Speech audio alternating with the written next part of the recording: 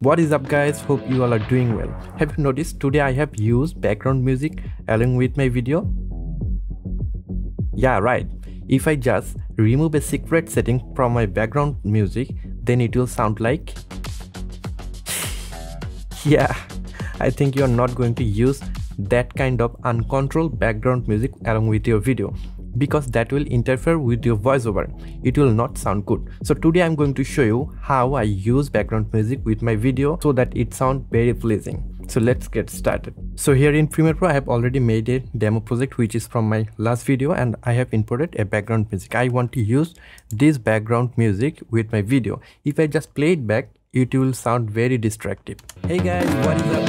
And welcome to another Adobe. So first thing you might do, which is decreasing the volume level. But it will not perfect, so just follow my step. First go to Window and then enable Essential Sound. Then this panel will appear. Then select the track that you want to use as background music. Then go here and select music from this section. Just tag it as a music, and from the default balance background music, select this one. Then see the level of your background music has already decreased. If I just play it back.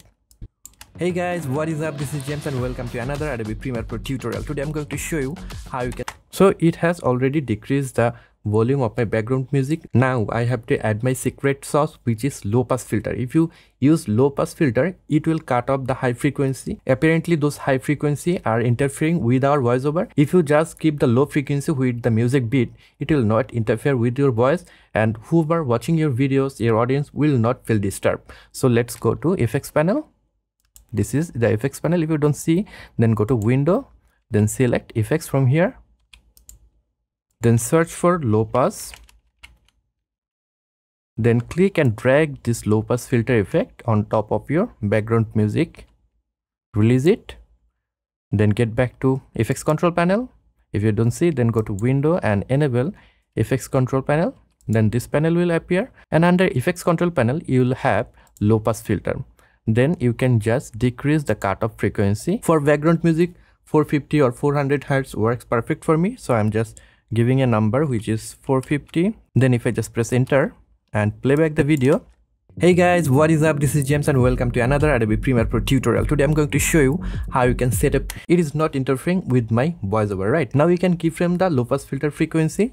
If I just go to the beginning of my video, then if I just increase this number, maybe putting 10,000, and then enabling this toggle animation.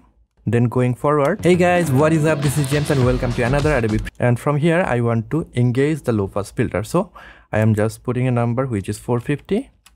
And now if I just play it back. Hey guys, what is up? This is James and welcome to another Adobe Premiere Pro tutorial. Today I'm going to show you. See the transition is very useful. So whenever you are flashing a title, then you can just increase the frequency so that it will sound like a music, and when the talking part is starting, then you can just decrease the frequency and then it will blend with your voiceover perfectly. So that is the secret sauce that you can use to make your background music sound better. So that's all for today. I hope you have enjoyed this video. If you have enjoyed this video or learned something new from this one, then you can give me a thumbs up. And if you're new to this channel, want to learn video editing or Adobe Premiere Pro, then you can subscribe to this channel to get more video just like this one. I'll catch you guys on the next one. Until then, goodbye.